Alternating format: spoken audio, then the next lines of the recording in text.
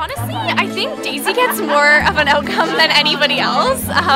She loves the experience, socialization with all the students, and I mean, the students always tell me about how stressed they are with their midterms and moving here. Some of them, I met somebody that was all the way from Thailand, which was really cool, so they're so stressed with that, and I think that that really helps them de-stress and learn about dogs.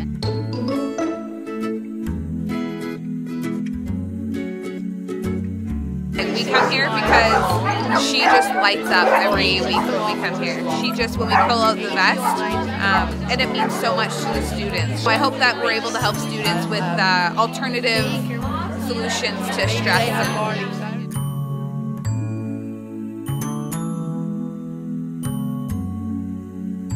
It's just so much fun meeting the kids and just learning about them and, you know, learning about where they're from and the different cultures and their energy. And Enzo likes the attention. We come and he just likes to cuddle with the kids.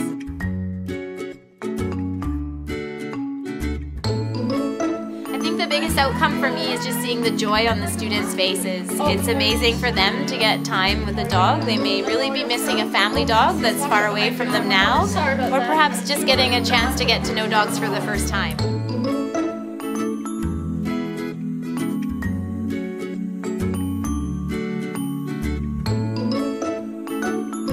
How they miss their dogs, but I think this takes some of that stress off of them. It takes the stress of the everyday going to school.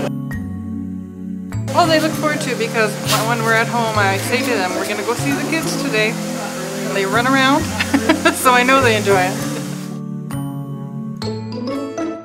It's a great way to meet students, and Ember loves it too. She loves interacting with people, so it's great for both of us.